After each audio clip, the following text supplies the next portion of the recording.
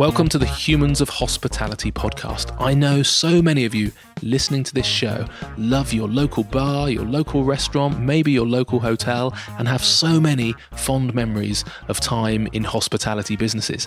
This is the podcast where we get to chat to the human beings behind the scenes of that industry. Maybe the chefs or the bakers or the coffee roasters or the gin distillers or the craft brewers or the entrepreneurs, but all doing an amazing job of making sure that hospitality stays interesting and the big, dull, formulaic brands do not take over our high street. Please enjoy the show.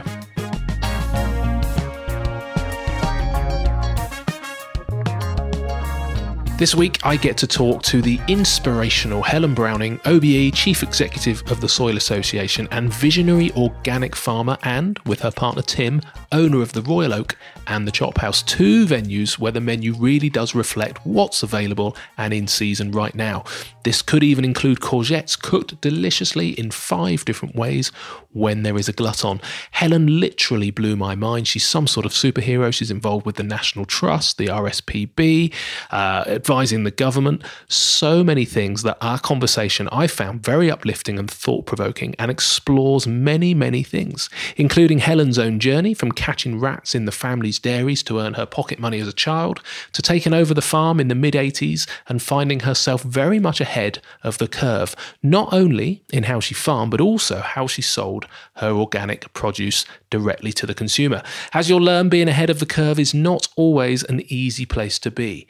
We also try to put the world to rights so we can solve the problem of how on earth are we going to feed 10 billion humans on this planet by the year 2050? How do we do that without destroying the planet? And that could mean we see lots of walnut, almond and fruit trees growing amongst our cereal crops in the future. I hope you're intrigued.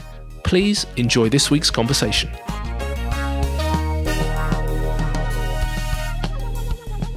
So good morning, Helen. Thank you so much for sparing the time. I have travelled across the country this morning to come and see you across the countryside, and we are here in your amazing farm. Can you just explain where am I in the country? I drove through the night. You're in North Wiltshire. So the farm is the county boundary between Wiltshire and Oxfordshire, just on the edge of the Marlborough Downs, running down onto the Vale of the White Horse. So we're between Swindon and Wantage, with the White Horse Hill at Uffington just a few miles to the east, and Swindon about 7 miles to the west. Amazing. It's beautiful, isn't it? I got here a little bit early this morning and ended up just coming across the White Horse, which is on a huge hill, and what a stunning scenery. It's an absolutely beautiful part of the country. It is an incredible part of the country, and it's a part of the country that people don't know much about. We're not highly visited. People go up to the Cotswolds just north of here, but they don't necessarily come into Wiltshire, and yet there's some stunning landscapes, chalk downland, and then down onto the heavier clay land with sort of woods and hedges, and it's a remarkable part of the world. Yeah, beautiful. And as I opened my car door, as I parked in your car park this morning, literally cows started mooing. So I don't know if you arranged that for every guest that arrives, but it felt very authentic. Well, you're right next to the dairy. We've got a dairy herd just next door, and the calf rearing unit just behind here. So this series of offices is right in the middle of the farm in the village, and we run sort of north and south from here, as they up onto the chalk and down onto the clay. But lots of enterprises, lots going on, as you'll find out. You have an exceptional amount of stuff going on. So I want to chat a little bit first of all about just how you got into this, how you ended up doing what you're doing, and then we'll go into some of the sort of stuff around the industry and hopefully even get outside and have a little look around. But yes, this is sort of multi-generation. How long have you been here? Well, I grew up here. So my father came to the farm here in 1950. We're tenants of the Church of England, and he took on the tenancy in 1950. So I was born here, grew up here, and always wanted to farm. I'm from a long line of farmers, and I guess it's in my blood, and was given the opportunity to take on the tenancy of the farm in the sort of late 80s, and I was already kind of nervous about the direction of travel that farming was taking. So decided to experiment with organic farming, and within a year or two of being back at the farm here, committed to convert the whole farm over a period of time. So we started conversion in earnest in 86, 87 and finished in 94. And was there a particular sort of eureka moment where you decided organic was the way to go, or did it evolve over time? Because it wasn't that way under your dad's remit, presumably. No, it wasn't. Dad was at the sort of forefront of all the latest technology, although we were still a mixed farm with livestock and cropping, which makes it much more straightforward to move into organic when you've got that kind of fertility building and cash crops as well. So it wasn't a eureka moment. It was a gradual sort of exploration and dawning of, recognizing what was going wrong around the place. And you have to remember that in the sort of mid-80s, we were probably at our worst, particularly around things like animal welfare. So for me, a big wake-up call was visiting the supposedly state-of-the-art pig and poultry units when I was doing my degree in agricultural technology. And thought, as I saw these kind of hellholes, I thought, if this is state-of-the-art, I want nothing to do with this. So for me, there was a big part of trying to set up a farming system that was really looking after our farm animals in the way that they deserve, as well as concerns about the sprays we were using, the kind of way wildlife was disappearing on our farms, and a real interest in human health too, and that connection, which is, the sort of fundamental one between soil, plant, animal, man, the way we look after our soils and how ultimately that impacts on our health. So was that something, because I presume at that time that was particularly revolutionary. I suppose you were going back in time, really, but it was against the grain, I suppose, of the trajectory of farming at the time. It was very much against the grain, and there were already some organic farmers around the place. I mean, the Soil Association, which I now run, has been around since 1946. So there's been a long-term interest in, this whole area. But in the early mid-80s, the direction of travel was all around specialization, intensification, monocropping, and getting rid of diversity. And of course, one of the fundamental tenets of organic farming is that diversity, that complexity is part of your resilience and your strength. Right. So do you think that recognizing that wasn't the right trajectory, or certainly not the right trajectory for you, was that from education, or was that just something you felt in your heart? It was kind of like, this just doesn't feel right. I think it was a bit of both. I think, there's you look at the science, you look at the kind of impacts, and the evidence was already there in terms of crashing biodiversity, some of the animal welfare problems, the amount of antibiotic we were starting to use in those systems. I mean, all the flags were up in many ways.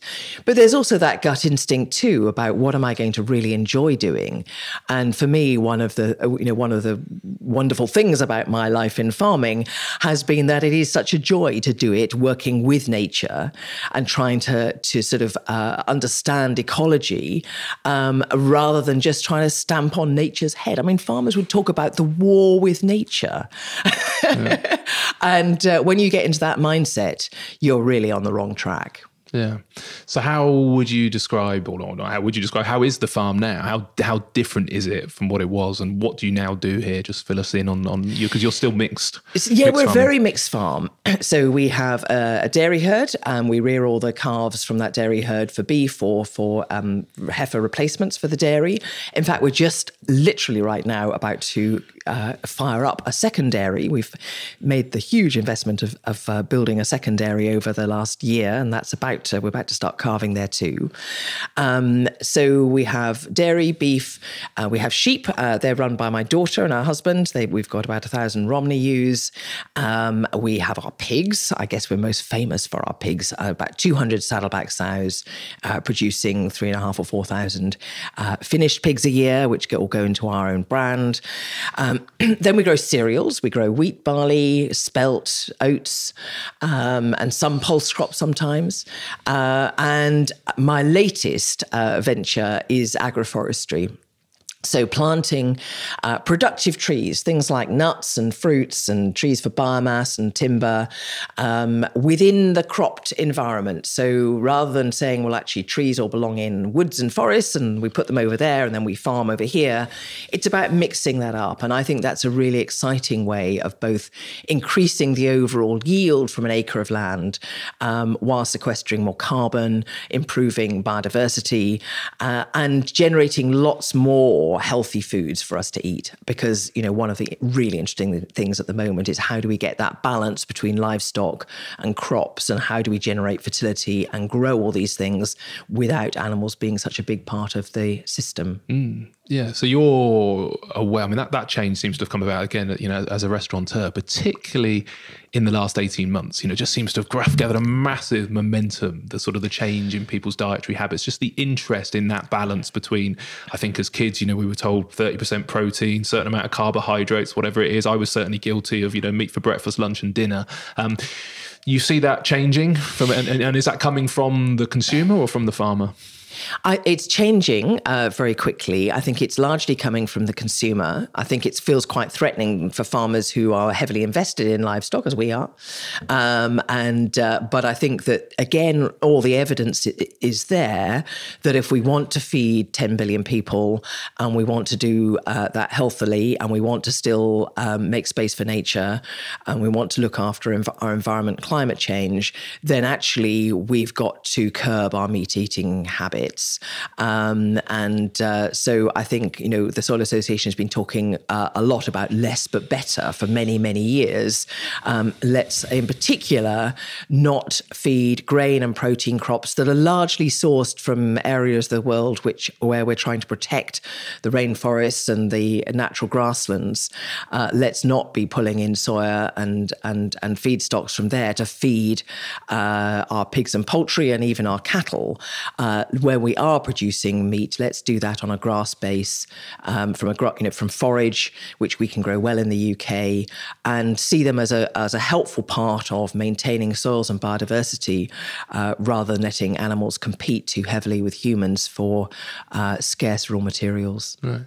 And do you think that's, and it goes back, I guess, to the change now from when you made the farm go organic originally, and that was against the grain, excuse the pun. But has that changed now? Is there more of a movement towards organic, or are you in this sort of, I suppose, niche still where you're surrounded by people who are interested in it? Is there still this kind of strive for industrialization? And actually this, if we're going to feed 10 billion people by 2050, we just need to make it even more efficient? Or is there a recognition that we were on the wrong trajectory and there is another way of doing it? I think that, organic in the UK is still not huge. It's still only about 3% of land and about 1.5% of the market. So it's still quite small from that point of view.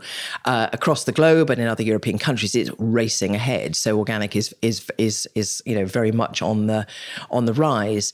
But I think that in terms of the wider debate about the direction of travel, I think finally there is a moment where everybody's waking up and thinking, actually, we have been on the wrong path. And whilst I don't think that debate is anywhere near won, I think there is much more acceptance that it's not enough. You can't just keep hammering the land and forcing more out of it and not giving back and wasting resources, that we do need to find a more sensible route forward. So I think that debate is very live. It's very much in the balance, both in the UK and in some other countries. And there are lots of interests still fighting a rearguard action. But I think the challenge now is not just to promote organic and trying to get that to grow, but actually to think about how do we transform all of our food and farming so that it looks far more like it does in an organic system. That might not mean that it's all certified organic, but actually the stakes are too high not to be trying to move everything in the right direction now as quickly as possible. Climate change, the evidence is there, biodiversity, health, these are really strong drivers, and some really helpful reports out over the last couple of months which really do make the case for change. And I think we will see, I'm an optimist, so I do think we are at the beginning of acceptance that we do need to do things in a fundamentally different way. But we still need people to be backing that call for change. Good. Well, hopefully having the conversations will help and makes people more aware. You mentioned that Europe is maybe further ahead in organic, and I again, I'm not fully informed, but I think I used to have the perspective, I guess, that animal rights was actually pretty good in Britain and some other parts of Europe were worse. Is that still the case? And if animal rights are different here, why is the organic, sort of the agricultural side of stuff better in Europe than it is here? Yeah, so I think we are a nation of animal lovers, and certainly animal welfare is a very high priority for people here, more so perhaps than in many other countries. But across Europe, and actually in some other countries too, governments have seen organic generally as a good thing, as a good thing to support because of all the benefits it brings. Whereas in the UK, actually, government's been really dragging its feet. I think we have a more industrial farming than in some other, particularly southern European countries, and we've had this obsession with cheap food forever here. So for a whole host of reasons, we've never had the kind of support from governments and policymakers that has been happening now across much of Europe. Okay, because most of the farmers I speak to, and I don't speak to loads, but they always seem to have a genuine passion for farming, a love for the land, a love for what they do. So where does the pressure come from them to compromise? Because you kind of feel that a lot of farmers know that the current system isn't right, and the animal welfare standards aren't as good as they should be, and they don't want to be in that situation. They're looking for an opportunity to change. So is it the government's responsibility? I'm presuming the farmers can't change because the economics don't work, presumably, to start with. And first of all, they've got to actually make a living, otherwise they can't do anything else. So is the desire there, I guess, is the question from the farmers, and how do we change that? Does it need to be government? I think there's a desire from more and more farmers to do things differently. You do need to be able to make the business case stack up, though.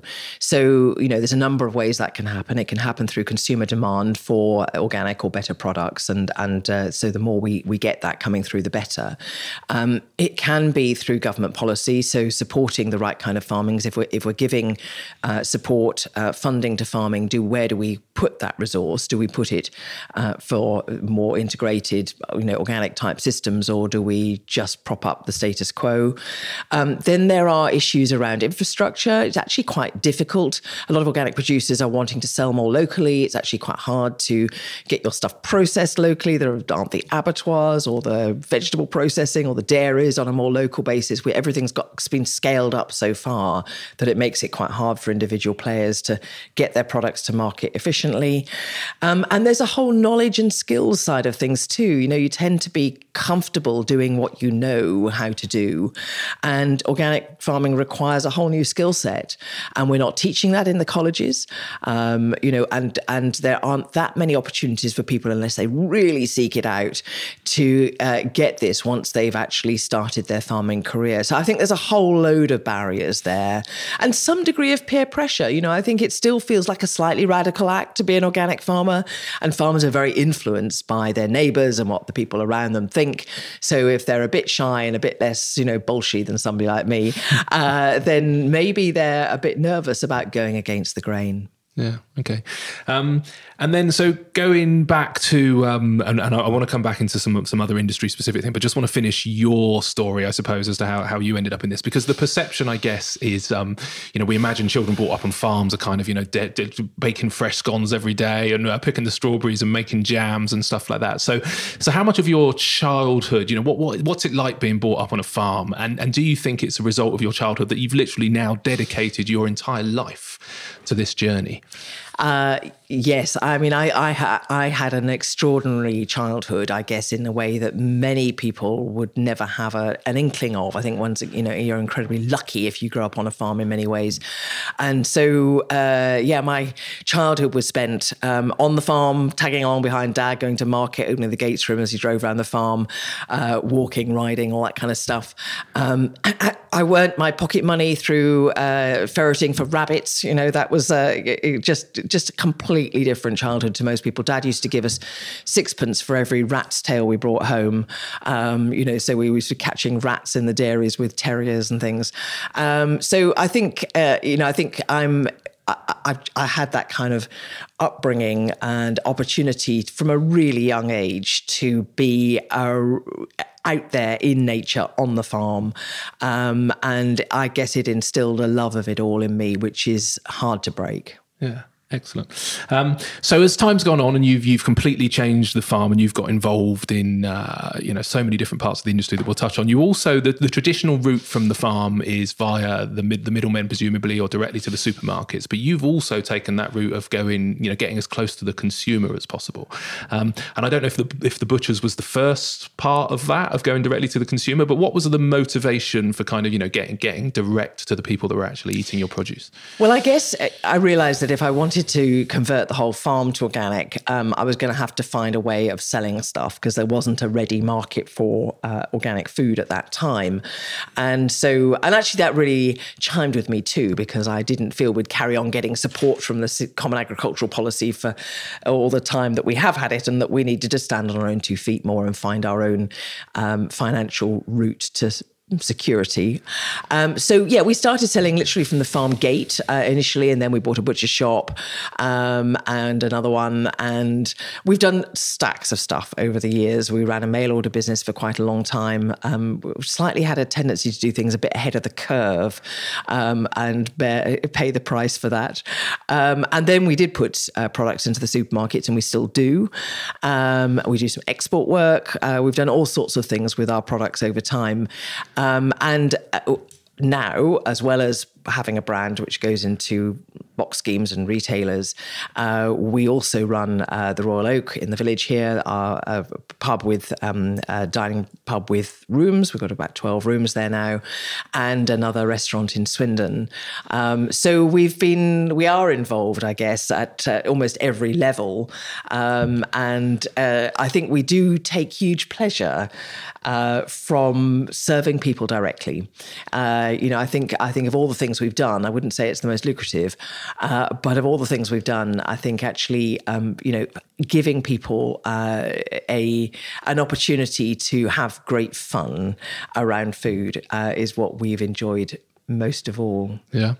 The perspective you have, I mean, it must be fairly unique to have all of that, to literally to kind of, to rear the animals, to farm the stuff, to sell it in the butchers, then to have a hotel, staying guests. I mean, you supplying supermarkets as well as the box scheme. You've got a phenomenal amount of knowledge, which I guess is why you're involved in so many of these groups and government advisory and all that kind of stuff. But before we come on to that, I'm interested in that difference, I guess, when you start serving customers directly and you open the hotel, this is called the Humans of Hospitality. How different is that side of the business, the hospitality, the direct to the consumer side to the farming side, and anything, that you've particularly learned on that side? Are you still happy that you went and opened a restaurant and a bar and a hotel? Because I know how hard that is. Yeah, well, I mean, first of all, it is very different from the farming end. Farming tends to be quite isolating. A lot of farmers are one-man band or have 1 or 2 members of staff, and may not embrace the public traipsing through their doors every day. So I think you have to really look at your personality type and whether you actually want to be talking to people 24 hours a day.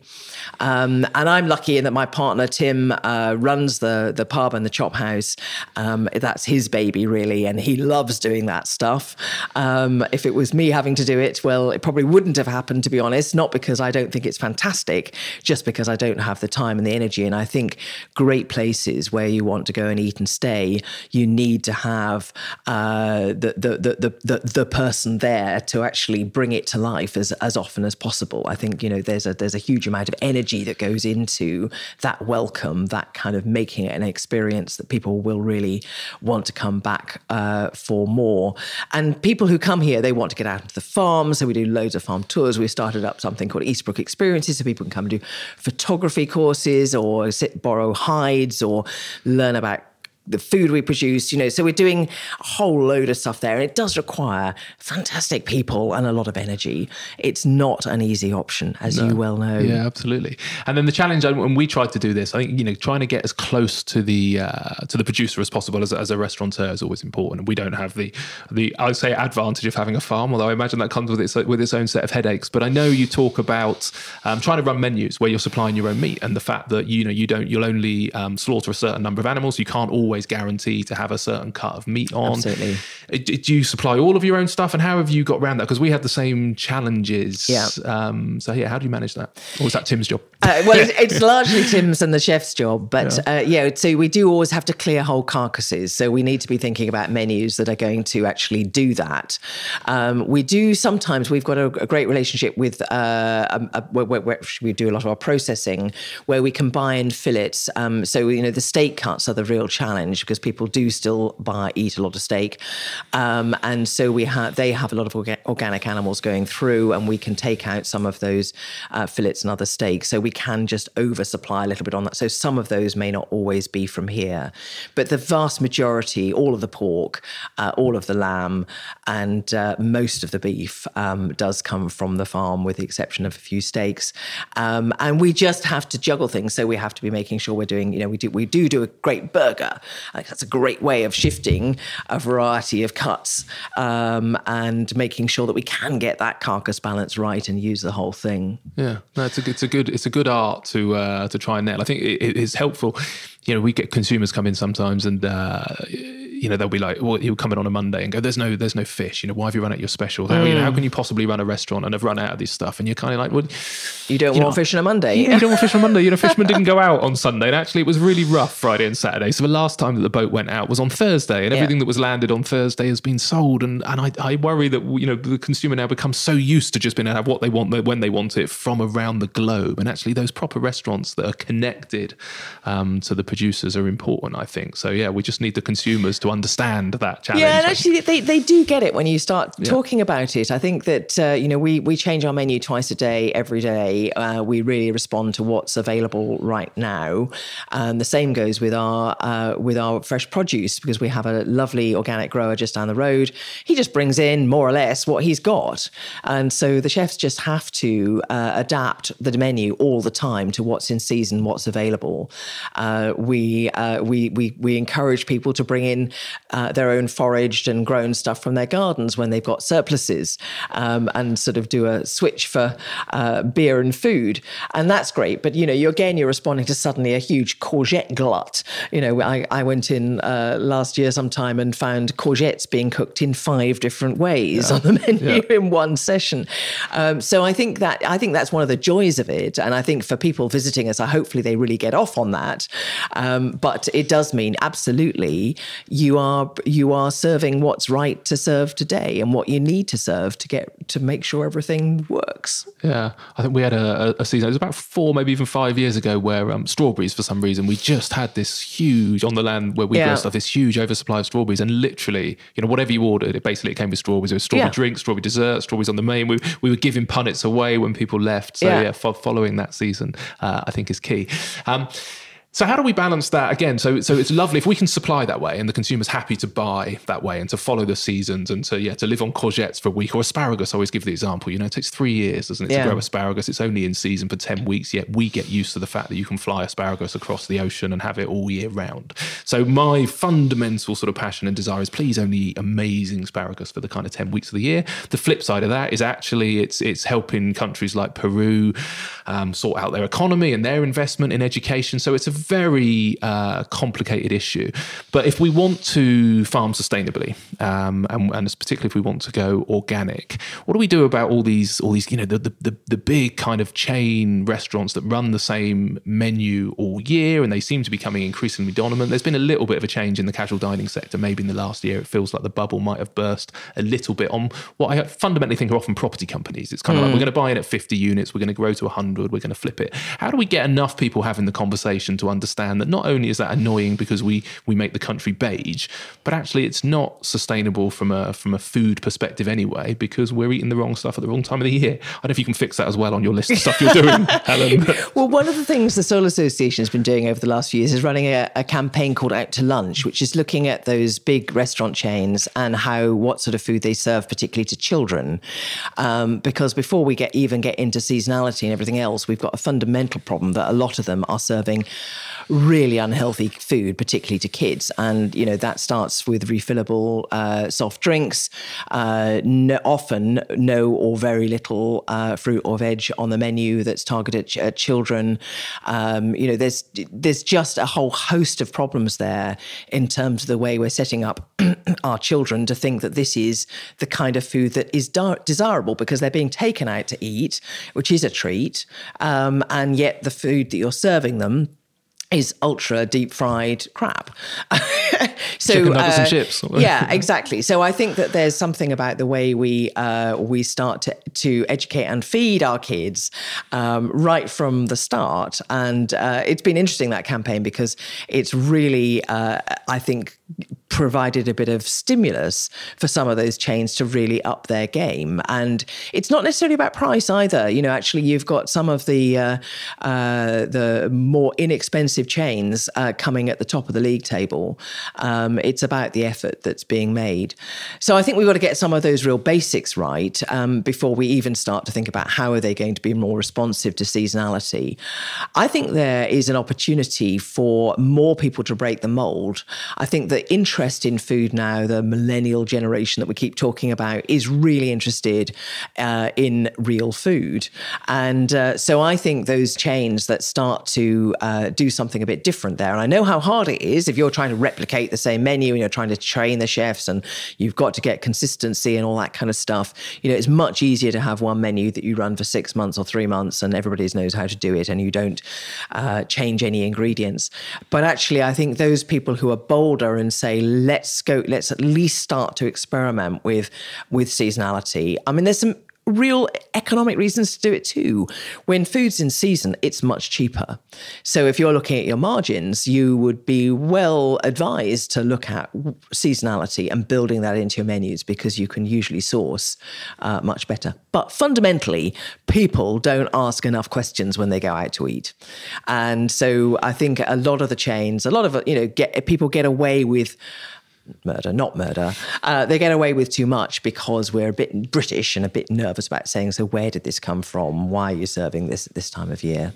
Yeah. We're all to blame. Yeah, no, absolutely. It's complicated. And you mentioned education there around, I guess kids, it's education. It's again, supply and demand a little bit, isn't it? The kids are coming in and they're wanting to order chicken and nuggets and chips. And where does that come from? Probably, educating kids either at home or into primary schools. So then you get into the syllabus, I guess, where you see, PE and fitness kind of, being squeezed off the syllabus a little bit, and maths and English being the focus, and nutrition. And I find it fascinating that even with doctors, nutrition doesn't seem to come up. I get more questions about diet when I take my dog to the vet than I do when I go to the doctor and saying I'm feeling unwell. And you think, well, what we put in our bodies is so important. Yeah, it's a big challenge. I like you, I'm the eternal optimist, but I do think we need to be asking better questions. And then maybe that willingness to understand that the food's not always going to be the same. When you go into a venue, even if it is just a burger you're going to order, it might be different each time because it might come with different salad ingredients. The potatoes might be in a different season. So we need to be willing to say,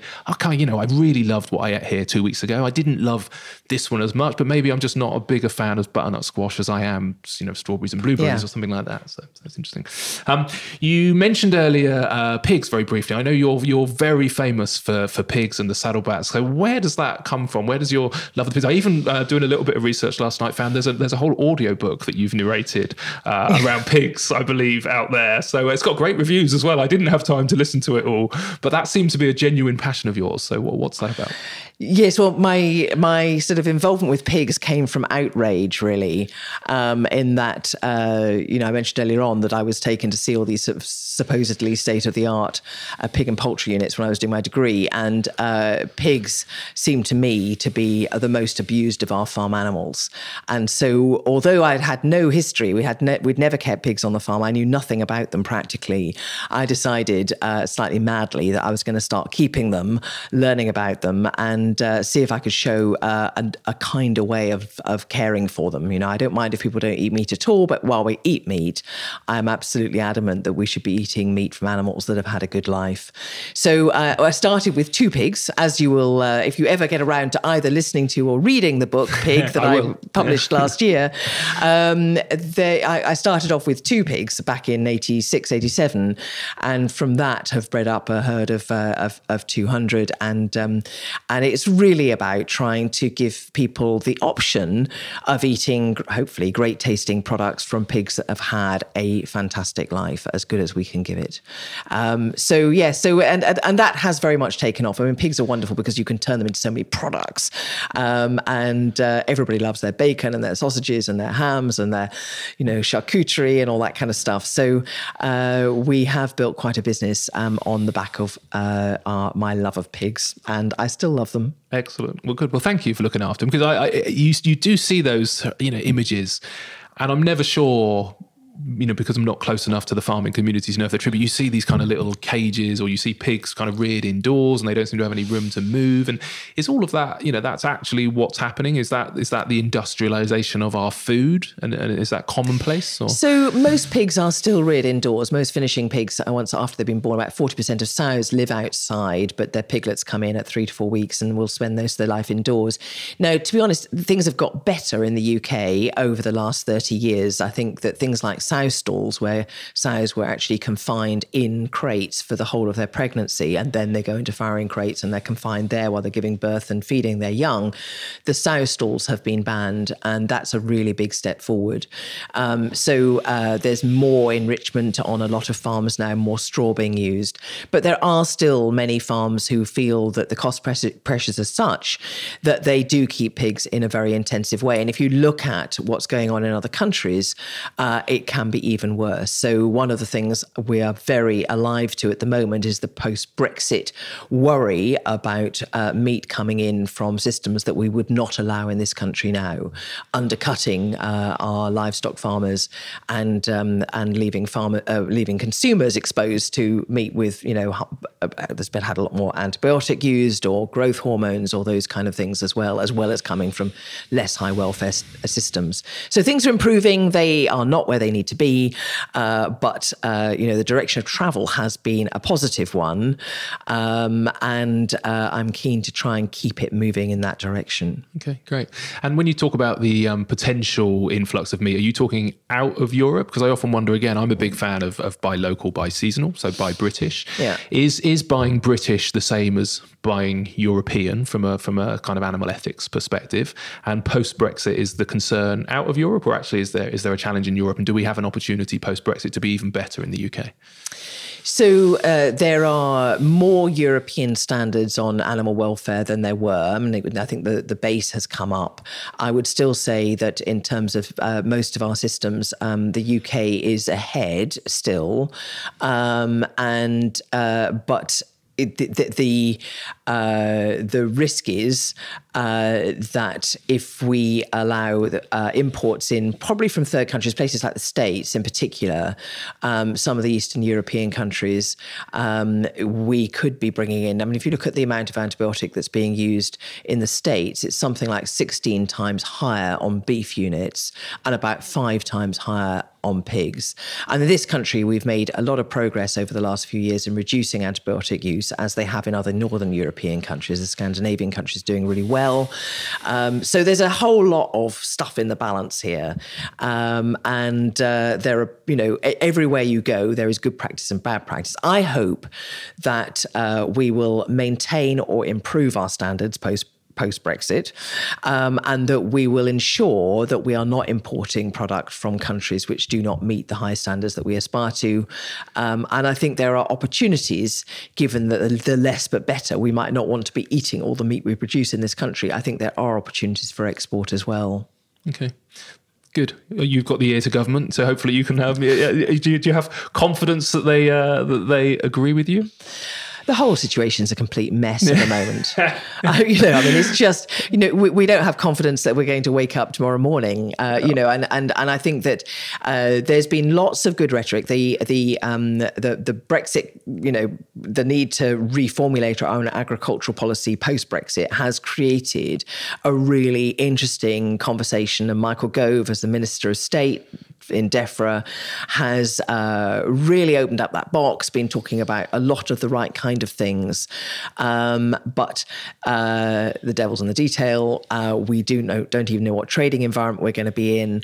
There's so much uncertainty at the moment that I think it's really impossible to know exactly how this is going to play out. What's important is that people keep demanding high standards for UK production and to make sure that those farmers aren't being undercut by cheap and nasty imports. I do think there seems to be a better understanding now of the impact of using antibiotics and how that's a global challenge and the potential impact on humanity. But I still worry it's a little bit niche. We get asked a lot about, why we don't sell prawns, which we do sometimes, depending on where they come from. But a lot of the prawns that you buy in the shops, and I may be a little bit out of date, but last time I looked into it, so ignorance is really bliss. And every time we open any kind of, new issue to start looking into it, well, oh my God, it was perfect when we didn't know that. But when we found out that most of the prawns we were eating were grown in these huge kind of containers and vats in Vietnam and Asia, and they were pumped full of antibiotics, and all these chemicals that were in them, and people have got no idea, and they're like, well, I just, I really like prawns in a sweet chili sauce. And you're like, but that's not what we stand for. And you wouldn't like them if you knew what we knew. And then the complexity around fish and fishing for certain species and bycatch and all kind of that. But we'd be here for at least another 3 hours. But at least you've taken all of that knowledge that developed from your childhood and your multiple kind of exposures around the industry. And one of the ways that you've used that is with the Soil Association. So how long have you been involved with them, and what's some of the stuff that you're most proud that you've achieved with the Soil Association? So I've been involved in various guises with the Soil Association for almost 30 years, in that I was a trustee and chair back in the 70s, in the 90s, not that old. And then I became their food and farming director in 2004, and then went off and worked for the National Trust for a while and came back as chief exec. So I've had this ongoing, I can't quite leave in various ways. And I guess the reason for that is that there are very few, I can't think of any other organizations that really really cover the breadth of farm to fork, if you want to use that slight cliche, and understand that we can't just tackle one issue on its own.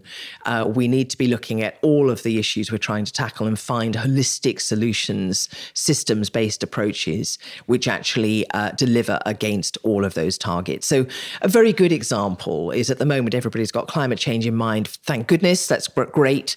But if you just tackle climate change without thinking about biodiversity or thinking about human health, you end up with very different approaches, very different solutions than if you actually take on board the fact that we also need to be reversing the biodiversity crash and feeding people healthily and well.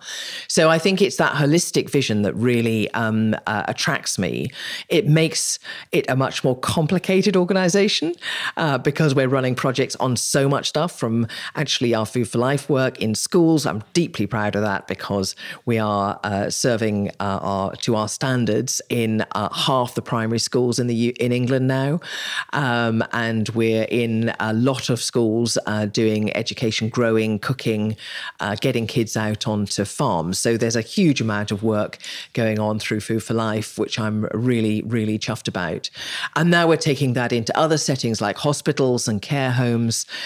So really looking at nutrition and how we can use food to connect people with the things that are really important in life.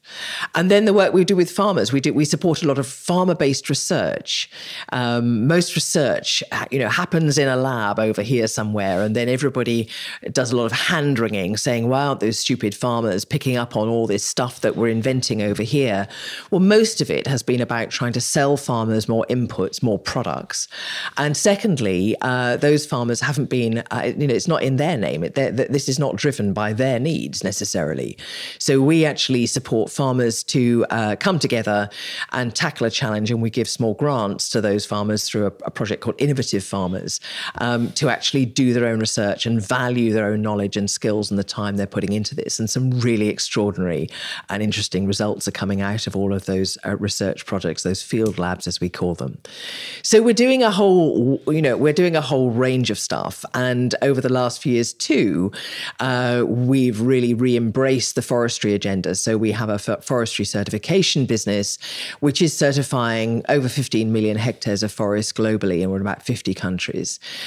So that whole interface between what we eat and how that's impacting on deforestation, particularly in the tropics, and protecting the natural grasslands worldwide, is an incredibly important agenda. So issues like palm oil, soya, all those conflicts between, beef and animal feed and deforestation are really alive and with us. So we do a lot of stuff. That just gives you a snapshot of the breadth of stuff that we're doing.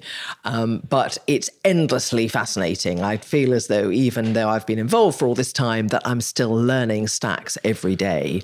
And I've got a fantastic crew of really bright and motivated people actually championing all this work. That's phenomenal. I could spend 3 hours just quizzing you on some of the stuff you mentioned then in passing, and I'm going to ask you a couple of questions. But I didn't realise the Soil Association is global. Then it's not just it's a British. Our focus on most of our campaigning work is UK, but we do certify widely. So we're a membership charity, so we're supported by the public, but we have a business which does auditing and certification on organic. Most of the organic is in the UK, but forestry internationally. And we work internationally with other organisations, particularly in the organic world. And we were founder members of things like the Forest Stewardship Council and the International Federation of Organic Agricultural Movement. So we have this kind of focus in the UK, but actually quite a global reach as well. Amazing. And excuse me, you mentioned food for life and primary schools, and I think you said that half of kids' lunches now come with, what was that, Soil Association? Or that's not half are organic? Or no, it's not half are organic. So it's we started a program called Food for Life Served Here, which is basically a sort of bronze, silver and gold award for menus. And those menus need to be meeting certain criteria to reach those awards.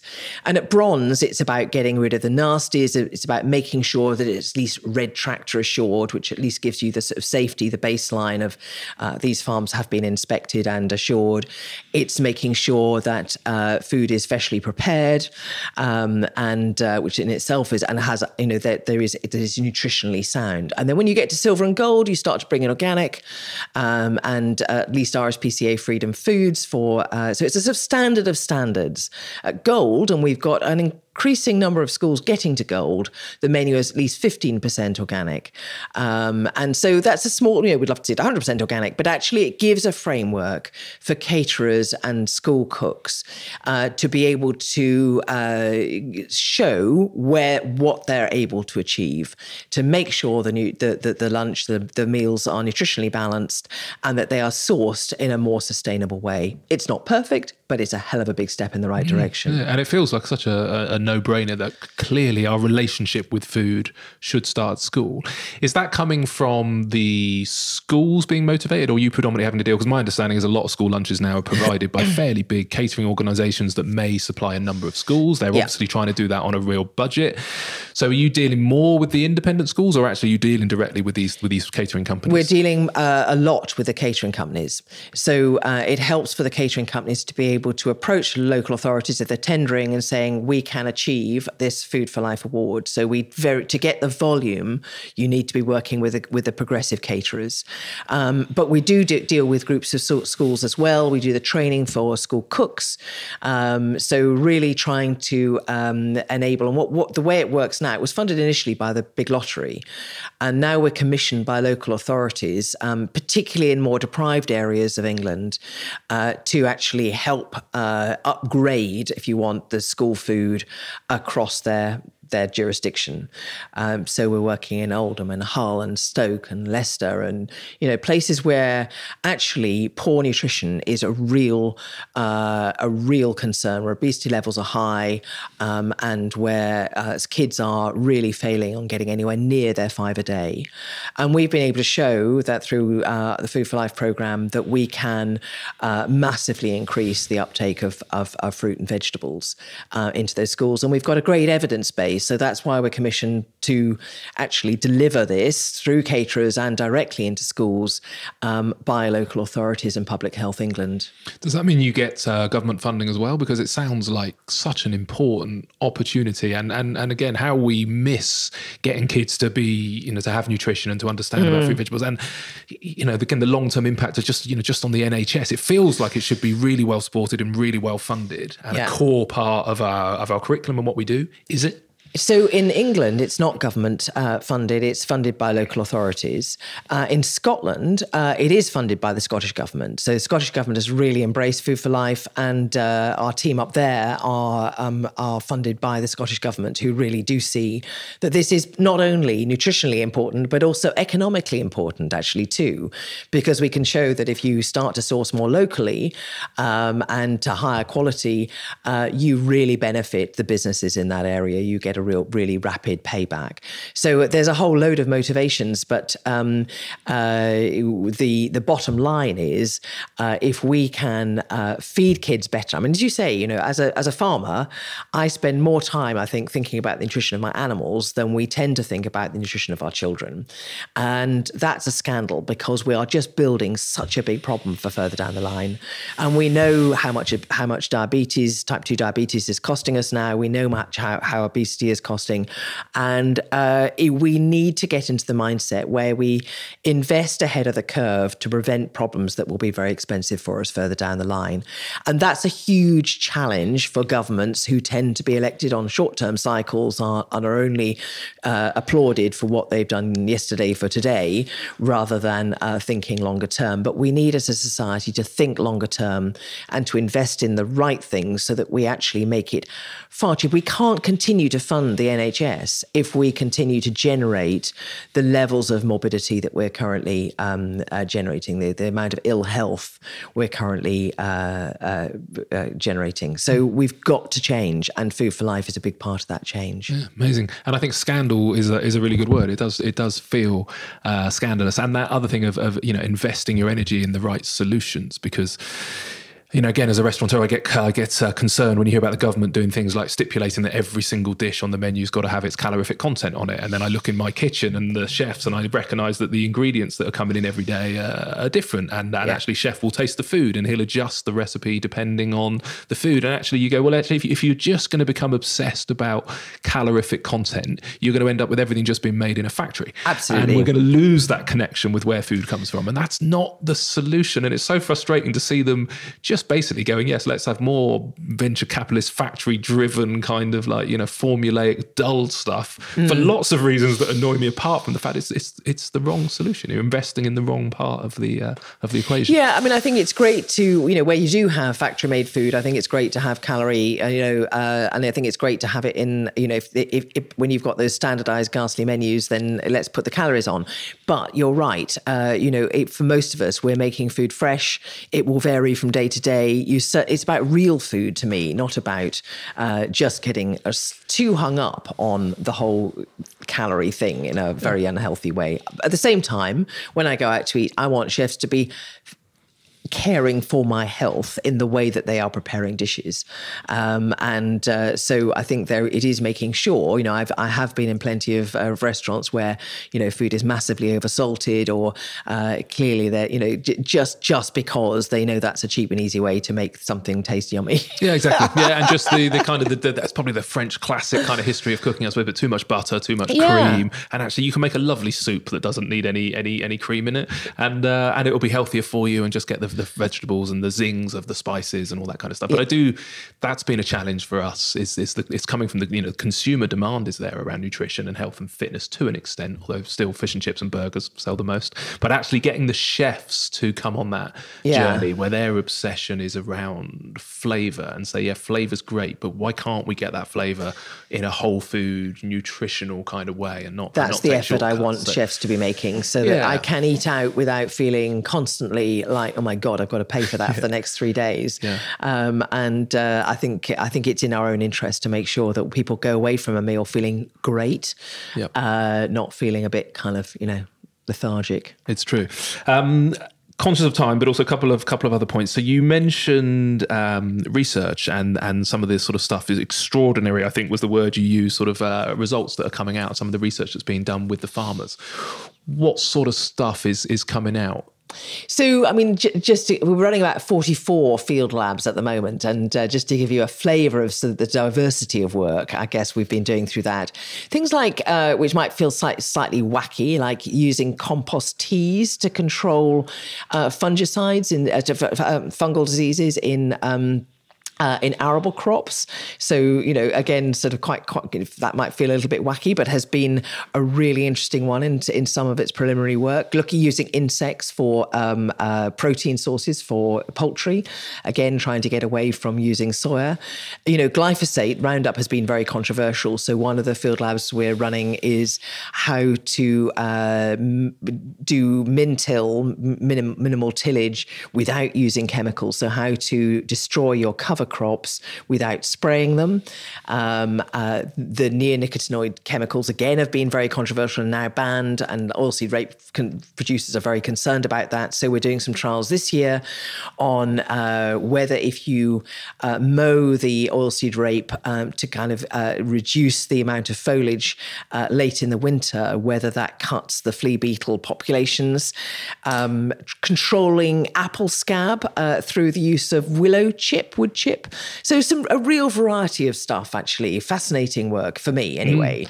I'm just so pleased that people concentrate on that sort of stuff, because I agree it's fascinating, but I also recognise, man, my head's full of so much stuff, and the fact that somebody has taken on that role and is doing that kind of research is so important, isn't it? Is a lot of that come down to, you know, again, as a consumer at a basic level, we hear, you know, the plight of the bees, I suppose, and pollination. Is that one of the key challenges around this kind of, you know, overuse of the land, or is that a bit of an urban myth? Are there other things we should be focusing on more than that diversity to support the insects that pollinate all of our crops? So I think everyone's been quite focused on bees over the last few years, which is great. But I think what's come through more recently is that we have a massive crash in insect populations, probably worldwide, certainly across Europe. And that, I think, has shocked all of us to recognise that the level of decline in very, very few years. Now, the research coming through now seems to suggest this is about pesticides largely. And so pesticides have been used at greater and greater toxicities over the last few decades. And alongside getting rid of habitat, actually these great monocultures of crops. And I think climate change is already starting to have a bit of an impact too. All of those put together is really jeopardizing one of the fundamental building blocks of our whole ecosystem, the insect population. So this is something that needs urgently tackled. To me, I think the case is made that we have to get off pesticides. We have to get off that treadmill now and start looking at other techniques, which is why the kind of work that Innovative Farmers is doing feels really, really important, that we need a lot more of that kind of work that gives farmers confidence that if we take the crutch of pesticides away, that they will still be able to grow good crops. Yeah. And again, it feels as a layman that we've got this juxtaposition, I suppose, between an increasing population and the fact we're going to get to 10 billion people, and this increasing recognition, I suppose, of the fragility of Earth and the fact that the trajectory is harming that. I actually went and saw Brian Cox a couple of days ago on a cosmology lecture, and saying that, you know, just how unique Earth may be. And although there's something like 20 billion potential other planets that are in a similar ecosystem to Earth, for reasons that I couldn't understand, because he's way more intelligent than me, he was making the point that, you know, Earth may be completely unique in the universe, and that's actually pretty scary, because you're like, wow, if we screw this up, you know, it may be on its own.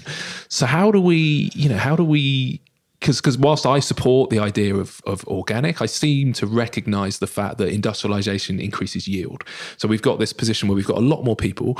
We need the efficiency and the yield. Can we achieve that without doing the pesticides and the detrimental stuff that we're doing on the planet? Or is this a genuine problem we don't know how to solve yet? I think that there was a report produced just a few weeks ago. In fact, we launched it in the UK just last week, having got it translated, which is by a French research institute called IDRI, which looks at if we were to convert the whole of of Europe into organic type systems, or agroecological systems, what would the impact be on us being able to feed ourselves, etc.? And I think that should give us huge confidence that this is not only possible, but actually necessary. So the benefits, yes, we reduced the yield, we reduced the amount of food that was being produced in Europe by about 30%. But we also reduced all the impacts on deforestation. We stopped importing all this feed, for animals.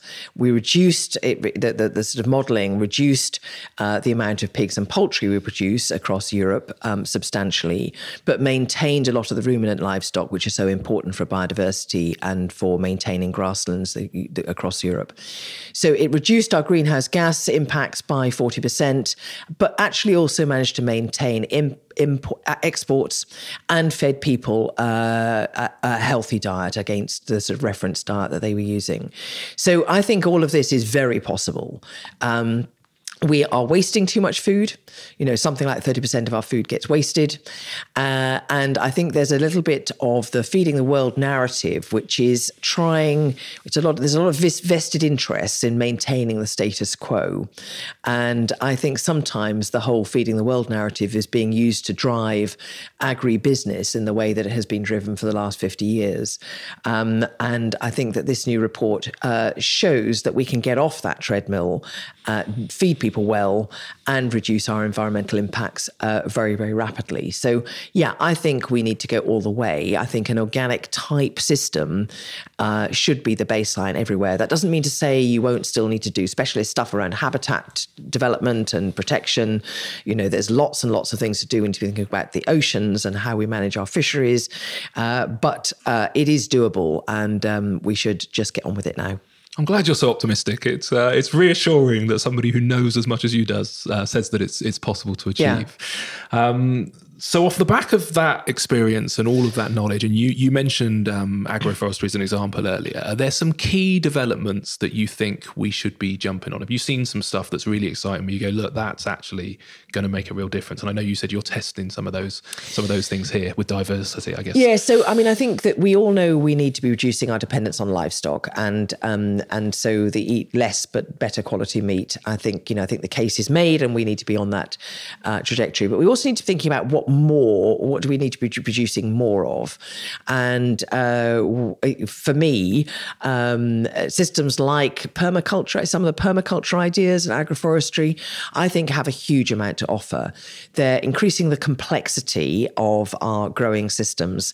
They're capturing light from another dimension. So they're much more efficient from a land point of view. We always criticize organic because you tend to see, particularly in cereals, a yield reduction.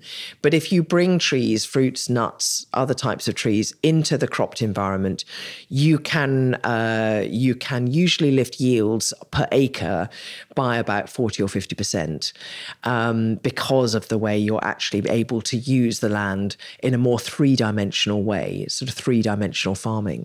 So I'm really excited about that. I think that if you look at the nutrients you can produce from an acre, if you are using trees and nuts and shrubs and bushes as well as a crop, or maybe instead of a crop, which needs planting every year, then you can feed a lot of people per unit area of land. But it does mean we need to be shifting our diets. We do need to be eating more pulses, more nuts, more fruit, and more vegetables. And if we shift our diets and develop these kind of quite new in the UK systems, I think we would have much more varied produce, and that's what we're doing down here, and be able to feed people healthily and well. Again, it sounds obvious when you say it, and when you talk about sort of 40% uplift in yield and the potential impact of that style of farming, it kind of feels like, well, that's great, good, it works, we should do it, it makes a lot of sense. So why aren't we? Oh, well, because it's much more complex to manage. Right. You've got long lead times between planting trees and getting any production from them. And for a lot of farmers, they can't afford that cash flow, that cash flow lag. There aren't necessarily very clear markets for some of those products yet. If, for instance, we're starting to grow walnuts and almonds, and yet there's nowhere to process those nuts in the UK at the moment. So there's a whole infrastructure problem.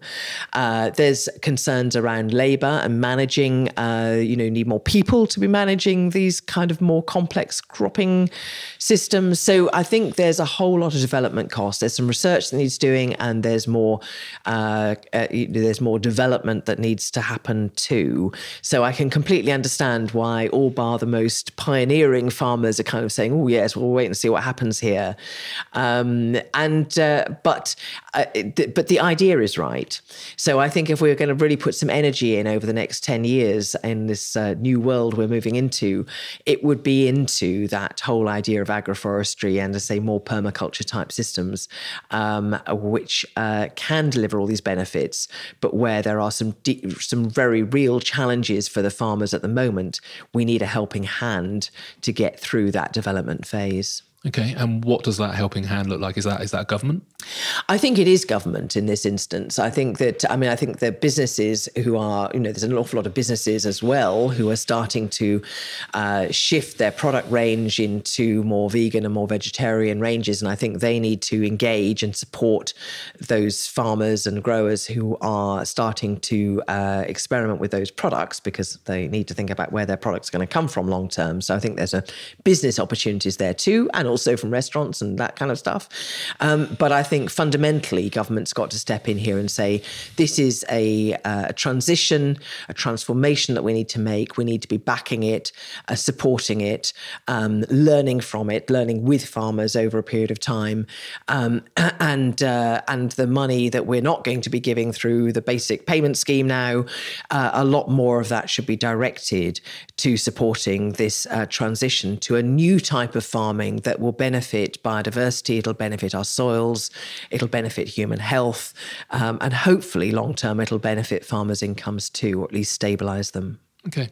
So it feels like we're at maybe a pivot point of understanding, both from actually agreeing that there's a problem and there's a challenge and that we need to resolve it, but also understanding how to achieve that and how to do it. So, thanks for being on the ball and pressurising that. Are you getting a fairly positive response? Again, when you mentioned that organic was 3%, if you think of you and your peers and the other farmers across the country, are you still looked at as being the crazy loon? Or are people actually kind of going, even though we can see the challenge of getting there, we understand that's where we will get to. We understand we need to do it. Some of us might go now. Some of us might take a little bit longer. But is there at least a general understanding that's the way we need to go? Or are we still at the point where you've got a lot of people to convince that we've actually got a problem? I feel as though the ground is moving quite quickly. I think there are still a number of people to convince. But I think the evidence is stacking up very rapidly. I think there's been a really helpful period of time where, as I say, some really major reports have actually given should be giving people confidence about the direction of travel.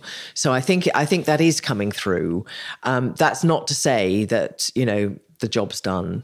It's not. And I think, one of the things I pride myself on and the Soil Association on is that we're also very practical people. So it's all very well having the right theories. It's about making sure this works on the ground. And so the job to do in terms of actually helping it happen, helping it work in real time, in real life, is a big task for the next 10 or 15 years. Okay. Is it still your task? I'll do what I can. Okay. Do you feel overwhelmed because of the amount of knowledge that you've got, and then the respect I would like to think of your peers, because you've been doing this for so long, and because you're actually, you're doing the actions that you believe in, you're demonstrating it, and because you also happen to run, restaurants and hospitality businesses, so you see the consumer changes as well. Do you feel overwhelmed by that level of sort of knowledge and thus responsibility, or are you pretty relaxed?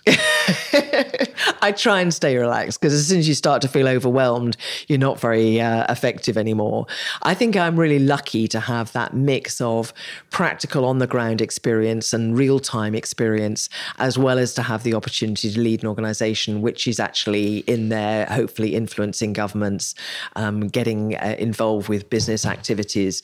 And I think it does help to keep it real, to try and keep us focused on solutions, to be both kind of visionary, but also quite pragmatic about what the next steps are.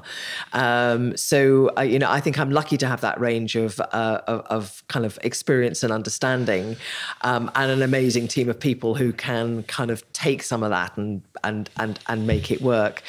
So yeah, on a good day, I don't know about relaxed, but certainly I still feel deeply motivated by all of this, and privileged to be able to both be enjoying my farm and loving it and being re-inspired by what we do here, and taking that and trying to make the world a better place too. Amazing. I think that balanced perspective means that so many people listening will respect and buy into and understand what you're saying, because I worry sometimes about the kind of angry vegans that actually put people off of the nutritional and the health benefits of cutting down our meat consumption. So the fact that you're actually a farmer and you're rearing animals for consumption, yet still are happy to have that informed debate about the fact that we should be cutting down and we should be changing our diet, and pulses and nuts and almonds and walnuts and all the stuff you mentioned is important. I think it means that people will have a great deal of respect. So I'd just like to say thanks on behalf of Britain, if not the world, now that I know that you're actually global in your impact for doing what you do. You very much deserve that OBE, and I don't know how you get all of the stuff done with all of the groups and government advice and all the stuff you do. But is there anywhere that you would like people to go to find out more about you, or anything that the public should be doing now to support you and the business and the organisations you work with support? Where should they go and what can they do? Well, I would really like them to support the Soil Association. Go onto our website. I'd love more members. It's pathetic. We only have about 12 or 13,000 members, and compared to some of the other, big conservation organisations, it's a tiny number. And the more people are members and supporting that more balanced approach, trying to get that mix right, that would be fantastic.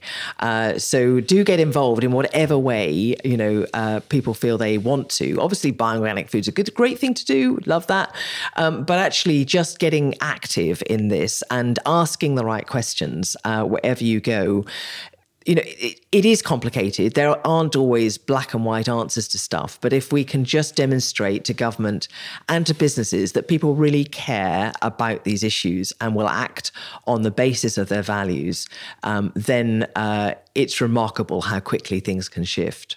Amazing. Perfect. Well, I will put the website links that would be great. The organisations you mentioned in the show notes. But thank you again for what you do with your day-to-day life, but also thank you for sparing the time this morning to have a chat, Helen. And hopefully we can touch base again. I'd love to think that in, I don't know how long, but in a decade's time, we'll have nailed some of these issues. But I share your kind of, your optimism, and I'm really excited to see where we go. But thank you for sparing the time. Thank you very much. It's been great fun.